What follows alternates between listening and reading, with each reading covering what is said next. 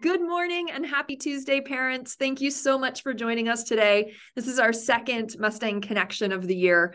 We so relish this time with you to have that opportunity to share with you some of the amazing things that are happening in our high school. And today we absolutely have a stellar lineup of young people who are going to share the work that they are doing every day here in school to make our community a more safe and inclusive and welcoming place. Just as a way of introduction, since I missed you last month, my name is Amy Zuber Meehan. My pronouns are she, her, and I am very honored to serve as the high school principal. I'm in my second year here at ASIJ. And then enjoying the second year as much, if not more than last year, as I get to know more of our students and members of our community. Also joining me on the call today is Dr. Brad Augustine. You want to do a little intro, Brad? Sure. Thanks, Amy. Hi, everyone. My name is Brad Augustine. I go by he, him, and this is my third year here at ASIJ. Wonderful to be here as the high school associate principal, and really excited to have some of our students with us today. So nice to see everyone. Nice to talk to everyone. And with that, we do have some students joining us today. I'd like to welcome them to unmute and introduce themselves. Maybe tell us your name and your grade level, and let's start with the screen that has Relly on it. Hi, I'm Hannah. My pronouns are she, her. Hi, I'm Relly. My pronouns are she, her, and we are both seniors. Ella, why don't we go with you next? Hi, I'm Ella. I'm a senior, and my pronouns are she, her. Hi, everyone. I'm Cecile. I'm also a senior, and I also use she, her pronouns. Hi, I'm Malin. I'm a senior as well, and I also go by she, her pronouns. Thank you so much, students. The young people that we have with us today, as I said, are doing a lot of the work to really help us. This week is Ally Week, which we'll talk about in a little bit more, to create that safe space. So our plan today is we've just introduced who's on the call, and thank you to all of our parents who are joining us as well. Our guiding question today really does come from, as we wrote in the Mustang Bulletin, some feedback and some of the themes that we heard from a recent trip that myself and Scott Wilcox and Bob Nodden took to the East Coast of the United States.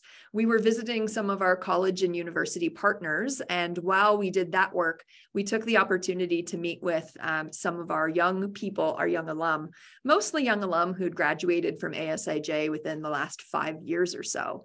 We also attended 2 amazing alumni events, and a big shout out to our alumni office for organizing those for us. It was wonderful to connect with folks who hold ASIJ near and dear to our hearts. They absolutely, I put a picture of coffee here because every time we would meet with our young alumni, we'd say, where would you like to meet for coffee? And they always had the best choices. Leave it to college students to pick really good food and delicious coffee in really fun neighborhoods of the places we were visiting. But I would say that, you know, the feedback that we received from our young alum was very positive. We asked them, you know, tell us about your ASIJ experience, what went well, and what would make it even better if. And we did hear from our young people that they felt very much like the teachers and faculty at ASIJ cared about them. They felt very much like the relationships and friendships that they formed at ASIJ, they were still in touch with many of them, and that kind of gave them a wonderful foundation as they moved into college. The co-curricular opportunities they had here, they felt like they'd had that opportunity to collaborate and take on leadership roles. And many of them said that academically too, of course, they felt very prepared for the college experience. When we asked them what would make ASIJ better, one of the big themes that came out and that I was so appreciative that our young alum shared so openly and vulnerably was that many of them shared that themselves or some of their friends didn't always feel like they could be their true, authentic selves at ASIJ. That there was at times they felt like they didn't fit in because their identities, especially if they were members of the LGBTQ plus community, were not always a safe space to be truly who they are.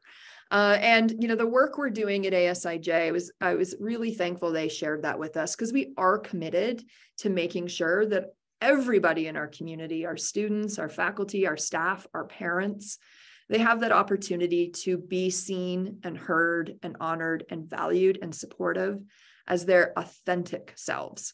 Because we know that when each person truly belongs and they can safely share their identity, we all benefit. It is wonderful for our entire community as we form those human connections. When we better understand our diverse, complex world, it makes us stronger as a community. And so we wanted to focus this month's Mustang Connection really on that feedback we heard from alumni. So many of them said, yes, great experience. It would be even better if, and they asked, what has ASIJ been doing over the past few years? We really hope it's a different experience than when we ourselves were attending ASIJ's high school. And fortuitously, we did not plan to have our second Mustang Connection during Ally Week here in the high school, though I think it's something we should think about as we go forward every year to get these updates. It is Ally Week here in the high school, and if you are on campus this week, I'd encourage you to come by and see some of the incredible work that's happening from our student leaders. Our students who are the ones that are helping us to learn and grow in the space of what it means to be an ally, and our student leaders who are advocating to create that more welcoming and safe space for every member of our community. And so we've invited some phenomenal members of our Gender Sexuality Alliance today to help us unpack how is the high school working to ensure our community is that inclusive and welcoming space. Emphasis on working too. We know in many ways we've made that progress and there's still ways to go. And so I wanted to have them share their voice and their experiences of the work that they're doing today. So with that, I'm going to turn it over to the stars of the show, which is our Gender Sexuality Alliance students for the front portion of today's Mustang Connect. They actually are going to be leaving the call midway through because they're off to support our advisory program, which they can talk a little bit more about in a minute. But I'm going to turn it over to the team. Take it away. Thank you for the introduction. So we are the GSA, the Gender Sexuality Alliance, and we are largely a student-led club with leaders this year being myself, Ella Rolls, and Mia Hamaguchi, who was unable to make it today, but really wishes she could have been here. And so at school, our mission is to create and foster a safe environment for members of the LGBTQIA+ community, as well as allies. And this oftentimes comes in the form of education, spreading awareness and the concept of allyship, and encouraging compassion at school. So today we'll be giving a bit of a rundown on our current projects in the high school, which are in areas of advocacy and awareness, developing school facilities, improving the school's technology to better reflect inclusivity, as well as encouraging education through our own ASIJ curriculums. So we'll be touching on all of these projects and explaining a bit more about them. And so without further ado, Relly and Hannah are going to explain a bit about Ally Week and what we've been doing for advocacy that way. Okay, so hi, I'd like to begin by saying again, happy Ally Week. Ally Week is an international youth-led advocacy campaign to showcase support, or better put, allyship for members of the LGBTQIA+ community. So Ally Week provides a space for non-LGBTQ+ people to be educated about LGBTQ+ communities and issues. And it's also a very important time where LGBTQ+ students can feel seen and respected and feel safe within their community. And as long as I've been here, ASIJ has always celebrated Ally Week in November. And this year we put together something that's never been done before, which is an art display. Miss CM, could you go to the next slide? Oh yeah. So could you go to the next slide? Okay, so here are some photos of the process of putting this project together, and the mural, the wall, showcases a beautiful collection of photographs from historical moments and figures of the gay rights movement, as well as artworks created by various LGBT+ artists, poetry, prose, lyrics by LGBT figures about their queer experiences, various pride flags that recognize and celebrate the many identities within the LGBT community, as well as student artwork from members of the GSA. So, thank you. Okay, so these are all gathered and printed, cut, collaged by our GSA club. And so it would be great if you guys could check it out if you ever come to school, and look at all these small details that are incorporated by our students. And it's really a gorgeous and celebratory collaborative piece. And we are so proud of what we were able to put together. And it's a statement that's really bold and beautiful. And we've never really done anything like this in the GSA community. And a lot of students have reached out and told us about how they felt really included and seen and felt like they were part of the community when they engaged in this sort of artwork. So that was a really cool experience. And overall, we've received really wonderful, supportive feedback and encouragement from the community. And we do hope that this allyship spirit will continue in coming years to enhance inclusivity within ASIJ and make strides to ensure that LGBT+ students experience a safe school environment. So Cecile and I are going to talk about some other things the GSA has been doing to help the community at school. So currently there's 2 gender neutral bathrooms at school, but at the end of last year, we only had 1. And a conversation began with Ms. Zuber Meehan and some GSA members, but because these are bathrooms and actual facilities at school, it's really hard to change. With the arrival of the new safeguarding coordinator, Ms. De Leon, we've been able to have some short-term solutions to help our community at school, because there are various non-cisgendered people who need to use bathrooms at school. But because our campus is big, we need a lot more accessibility. And so this slideshow will actually be shown to all students in the high school right after this meeting, where they'll learn who to contact if they're interested in knowing about the availability of these bathrooms. And so they'll be able to learn what facilities have been opened for their use. And so additionally, we've been working on some technology changes and updates for the school. As the current technology situation stands, people aren't really able to reflect their identities in the ways that they'd like to. So with these new changes, students will be able to confirm and also alter their personal information. So this includes not just changing names to better reflect your identity, but including heritage names, nicknames, different last names depending on familial situations. And so it really broadens up the inclusivity of technology. And there are different options for where these names or personal information changes will materialize. So there are options for those name changes materializing on official school documents like transcripts and report cards, but also in areas like class rosters and email addresses that are more within the school community. Okay, so I'm going to be talking about the changes that GSA has been working with the health teachers to change in the health program. So at the moment, we've just kind of started initiating this. So we have a document of resources for the health teachers and the students in the classes that helps them educate themselves and their classes more on same-sex sexual health, as well as resources that help students who might be exploring different sexualities or different gender identities to educate themselves better on what those mean and helping them find what resonates with them. It's also important for students who might not identify with these issues, but for them to be educated on these topics for better allyship. Especially in Ally Week, I think it's important to recognize that everybody needs to be educated on different situations and different genders and sexualities, so they know what their peers, friends, or family members might be dealing with.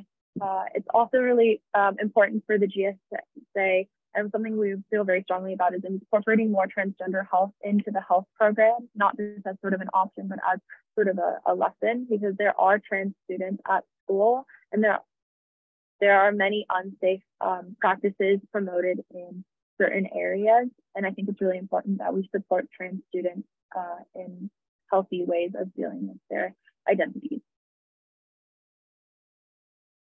So I think you can hear from our young people here just how much work and care and thoughtfulness is going into ensuring from these young people that their classmates and their peers feel like they can take those steps to be their authentic selves here on campus. What we do want to offer up an opportunity over the next few minutes, if any of our parents have a question about the work about that any of our young people are doing, to please pop that into the chat. Dr. A will be checking out questions there, and we're very happy to take them, and the friends on the call today are very happy to take your questions. In the meantime, as we wait to see if there's any questions coming up, I'm wondering if you might share with us a little bit about what's going to be happening in advisory this week. At 11 o'clock, all of our students will go to their Tuesday advisory session, and we'll be going through some lessons this week that are have been spearheaded and planned and put together by our GSA team. And so maybe you could just share with us what the big purpose, the big why behind these lessons are, and what you're really hopeful for. And parents, we're going to give you a chance to practice your own advisory lesson in a little bit. But before these folks jump off the call, tell us a little bit about what's in store for Ally Week advisory. Okay, so the Ally Week advisory project is something that we do annually, every Ally Week. And we essentially get 2 blocks of advisory periods on Tuesdays and Thursdays to essentially do any project we want relating to Ally Week. And what we chose to do was to give students and faculty an opportunity to reflect on whether or not they're being upstanders and whether or not they're being allies to the community. So the way we decided to do this is through a series of thought-provoking videos and scenarios. And so the videos, we watch them together in advisory groups, and then there are some discussion questions that lead to group reflection and discussion. And then we go through scenarios together. And these scenarios put students and faculty directly in the shoes of someone who's experiencing a situation in which they might not know what to do, or action is required or recommended. So we have example scenarios about what to do when you're interacting with someone new for the first time and you're unsure of how to introduce yourself, how to ask for pronouns. We have situations like if you're on the bus and you're a bus monitor or just a bus rider, what would you do if there were some inappropriate comments made or homophobic comments made? And so these situations, we walk through them together, intending to offer students a chance to reflect and develop their ideas about what it means to be an ally at the school and beyond. And certainly we hope that allies and allyship does not just happen during Ally Week, right? I think, as you were saying, Cecile, that this becomes a part of the culture here in the high school of being those upstanders for each other. Let's take a minute here from any of you, 5 years out, you're all seniors this year, right? You're all seniors leaving us at the end of the year. What are your hopes if you came back to visit ASIJ in a few years' time? What would some of the things that are happening here, the culture here, practices here, what would be your hopes to see that we really have lived up to being that diverse, equitable, inclusive community of allies? Well, I have a little sister who's a freshman this year, so I hope, in around that time, 4 or 5 years, that I could see for myself some changes. But currently at school, there are numerous teachers who have who show their support of being allies, like throughout the year, not just during Ally Week, but throughout the year, having just small posters or pins like in their classrooms, which really open it up. But I think in some time, having more students maybe showing their work, like this mural we've been making, having that not just during Ally Week, but having more artwork or student self-expression that doesn't last just 1 week, but throughout the year, throughout high school. Seeing more of students express themselves would be really nice. Others on the call, things you're hopeful for that you would, go for it. I think one thing is a lot of this allyship being reflected in like the curriculum. So I think Ella talked about this too, but I feel like there's a lack of like not mandatory, but sort of this sense of including LGBTQ plus issues into something that everyone kind of has to learn about, if that makes sense.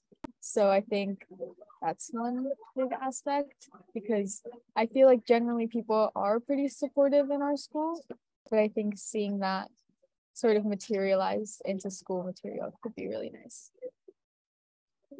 I would also say I hope this like celebratory spirit of Ally Week from members of the GSA, like I hope this continues. I think the advisory lessons are a great thing that we've done the past couple of years, but it's different to see all of the colorful flags on the wall, and it just feels so prideful and lovely. And I do hope just Ally Week in general, but also allyship in general, continues to be an integral part of the ASIJ student body and community. I also hope that as the time goes on at ASIJ, that talking about pronouns or different gender identities or sexualities becomes less of like a hesitant thing, and people are just more okay with being like, hey, my name's Ella, I use she, her pronouns, what are yours? I think that's something that people are starting to get more comfortable doing as sort of GSA has expanded, especially. But I just hope people can be more, that becomes more commonplace. Thank you all so much. And I know you have to get ready to go in the next couple of minutes to go and support our students in the allyship advisory pieces.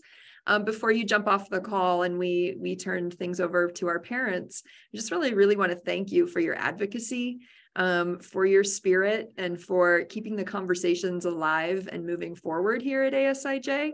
I really wish, I hope I may send to some of those alumni that I had that opportunity to connect with about a month ago, the work that's happening here. I think they would be amazed and really proud of the work that your group is doing. And again, to parents, if you can make it to campus this week, if you're out here, do come by and see the art installation. There are incredible fine details and thought in this piece of work that so much more than art. It really is telling a story and inspiring that welcoming community piece. I'm going to ask our artists, we have them here on the call, a little bit about the kind of the deeper meaning behind several of those elements. Wouldn't you agree, Dr. A? It's pretty outstanding. We keep leaving our office to go out and have a look at it. We do. Amy and I have been in high schools for 20 plus years, and we've seen incredible art exhibits, and this is one of the most powerful ones I've ever seen. You can just stand and look at all the different nuances of it, and the thought that went into it is incredible. And just a tremendous thank you to the team. And we love to hear a little bit about any details about the process you took or the approach you took to making it, because it's fantastic. Well, one of the things I didn't mention earlier was that the central piece is a painting that I did and over the past month, and actually the words on it are student staff testimonials about people's LGBT experiences at ASIJ and beyond. And they're really powerful words. If you look closely, you can read people's experiences, and there's so much vulnerability, and it's so emotional and dense and captivating. And it's just, I think it's important that we appreciate people's vulnerabilities, and it's incredible, like just all of it that we were able to put together. And in so many ways it's collaborative, and it's a form of expression, and it's the GSA, it's the students and staff of our community. And I think it's so important to recognize that. And I would really appreciate it if parents too could stop by and look at all the words, because they are handwritten by each of us, like all of us in the club. Yeah. Thank you so much, Hannah. And I know you all have to go be on advisory support now. And thank you, parents. These are incredible change makers here in our community, helping us become that more welcoming and inclusive place every day. And so thank you, friends, for being willing to share your work today. And yeah, I'll let you all jet off to where you need to go next as we move the parents who are on our call into an experience of what you're off to lead.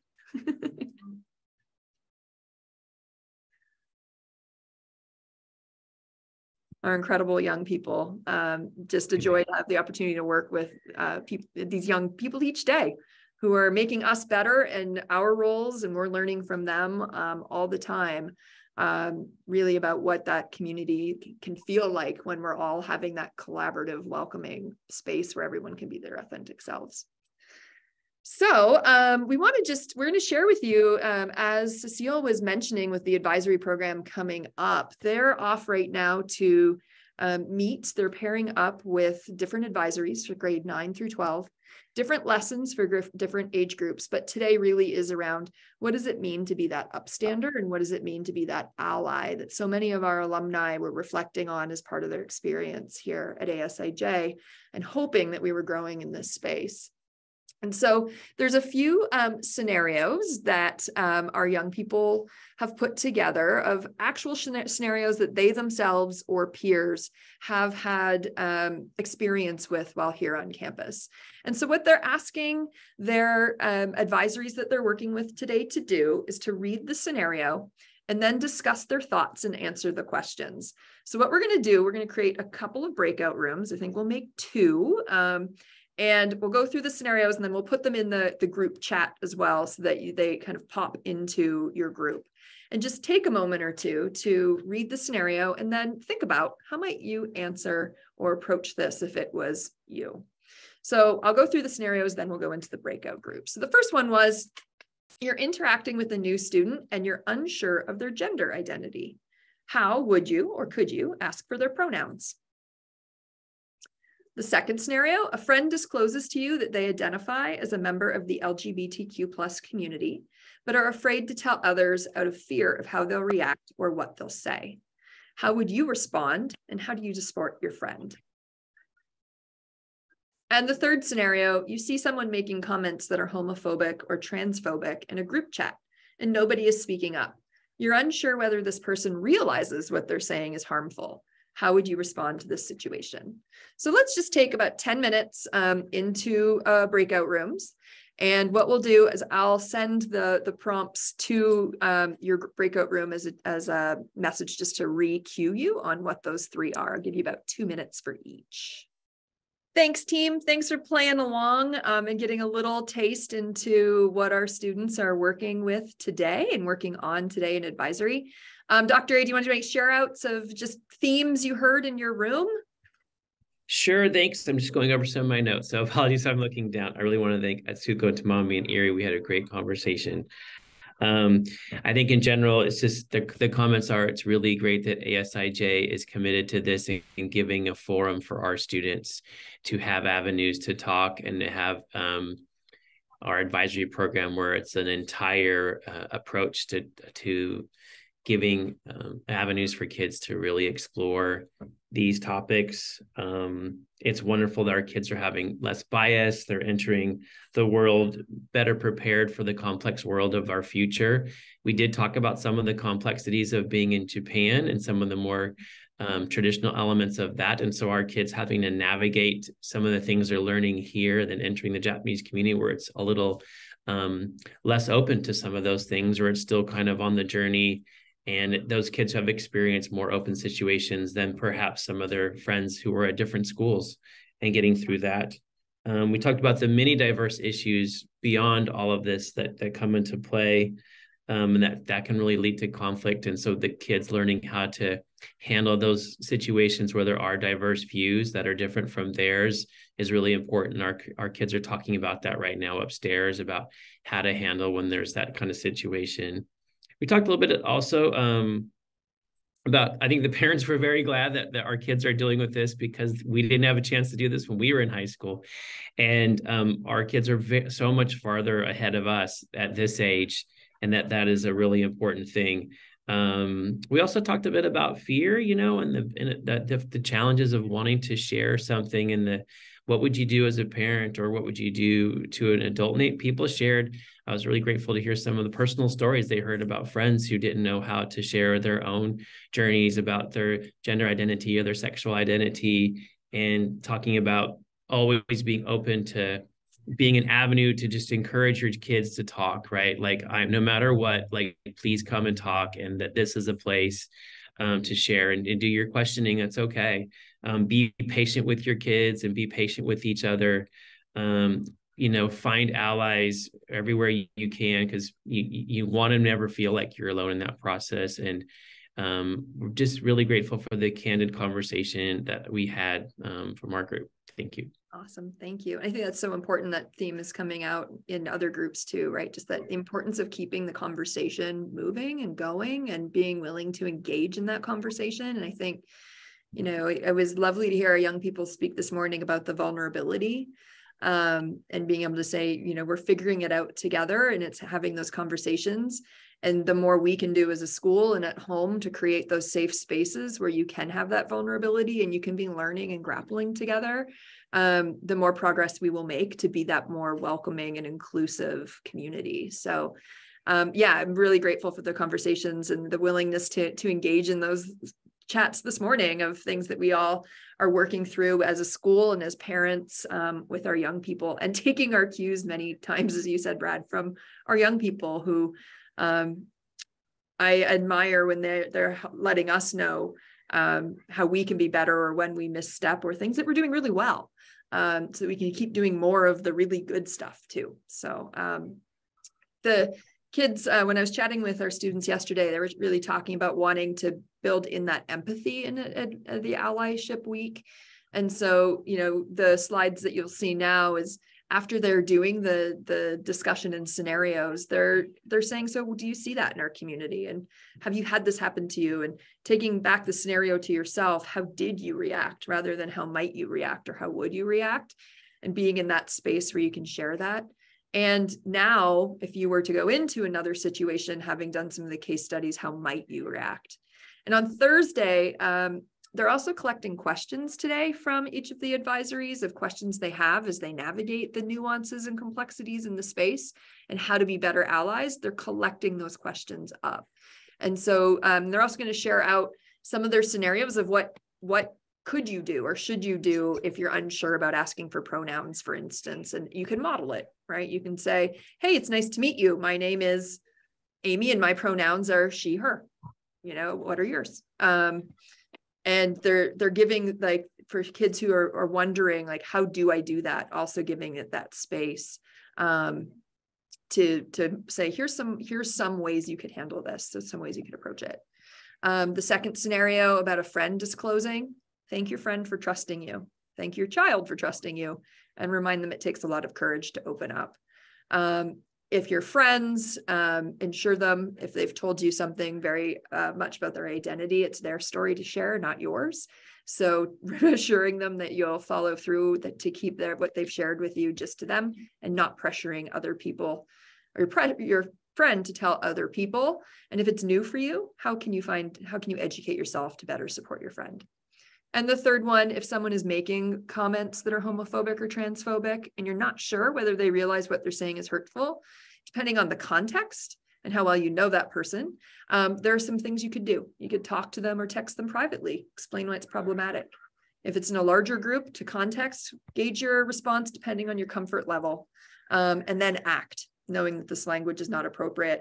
And if you're still really uncomfortable, find someone in the community that is somebody who can help, whether that's a counselor, safeguarding coordinator, or another trusted adult or a teacher. So I really appreciate that they're, you know, not just giving us these scenarios, they're also saying, here's ways that we can act to be those allies.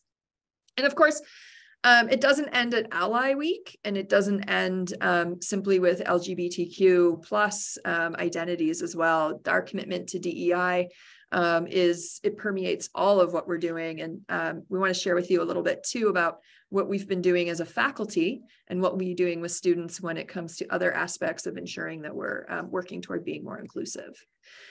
We will get to that, but the GSA team, I did share with them that I'd make sure that we included in this slide deck some of the resources they use and go to support the learning of their peers and to support the learning of our faculty. So here's some of those that we'll share out. And then, as I said, we're really looking at this more broadly too. And Brad, I'll turn it over to you to talk a little bit just about some of the work we've been doing as a whole school. Yeah, it's an ongoing for all of us. And we use our breakout group, the notion of trying to escape the either or thinking or the binary thinking, the yes, no, on, off. It's a real continuum. And we're all of us in the community are trying to continue to grow and learn no matter where we are at our place on this. And on October 26th, when we had our recent PAC day, our focus was on diversity, equity, and inclusion, and we really zeroed in on belonging. It continued some of the work we had done previously with Dr. Josephine Kim. She'd been with us. She's a Harvard professor. She's been with us a couple of times. We've done various book reading and videos, and this day was again highlighting this notion around how can we continue to move forward with a better sense of belonging for all of our faculty members, all of our students on campus. We gave students, our teachers, a lot of different options that day. We really didn't thought about, what type of learning do you need at this time? We talked about this with our own students in classrooms about choice to meet the needs that we're all in different stages of our learning. And so if you look from this graphic, you can see teachers had the option to choose any number of topics about things along biases, choices around microaggressions, how do I develop a sense of belonging for my students in my own classroom? All of these topics around my intersectionality of my own identity, all of these topics then, when you clicked on it, had further videos or readings or different podcasts that people could listen to. And then from here, we got back together as a group. We were in small groups and talked about, what are some of the things that are challenging some of our preconceptions? What are some new learnings we're taking from these different resources, and kind of what's next? What questions do we have still from this? And so it ended up with really rich conversations. My group was diverse. I had members from across the campus, and we purposely put people in different groups to really have access to people that they don't typically get to work with. And so it was a really nice day to investigate all these topics to continue our own work, because we know this is really helpful for us as we engage with our students who have these very similar questions. So all of us are trying to do this lifting in our professional development time and for our students right now in their advisory lessons. So it's a little bit about the work we just most recently did on the 26th of October.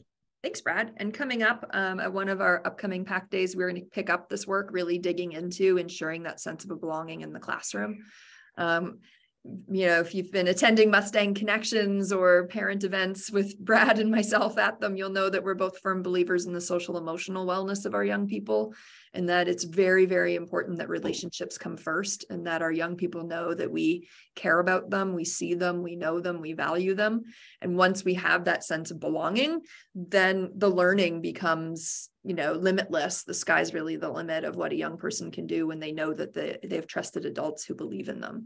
And so we'll be digging into that as well as we think through how are we approaching our curriculum, starting from that place of who are my students and how am I ensuring they belong, to help them on that journey. So that's kind of we're at sort of the end of our presentation pieces right now.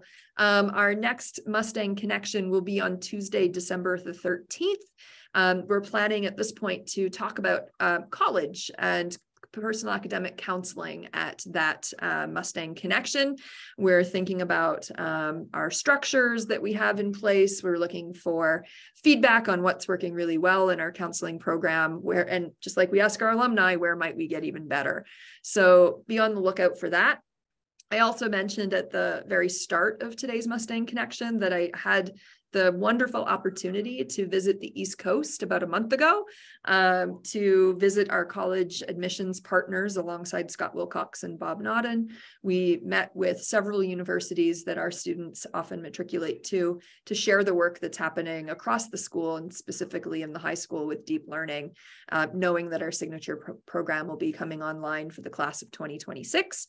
And so we do want to just let you know that there'll be a broader community opportunity for Scott and Bob and I to share out our findings at that. We wanted to do something a little different than a Mustang Connection to do that work. And we'll share out more of what we heard from our alumni at that too. The big themes from our alum really being around how ASIJ prepared them well in that area of growth, really thinking about how do we ensure that not everybody's just fitting in, but everybody really has that sense of belonging and can be themselves. So that's where we are at the moment. What I'm going to do is thank you all for joining us. I'm going to pause the recording at this point. And if anyone has any questions, they want to stick around on the call and ask us any questions, we're here for the next few minutes. But we look forward to seeing lots of you in December. Thank you all very much.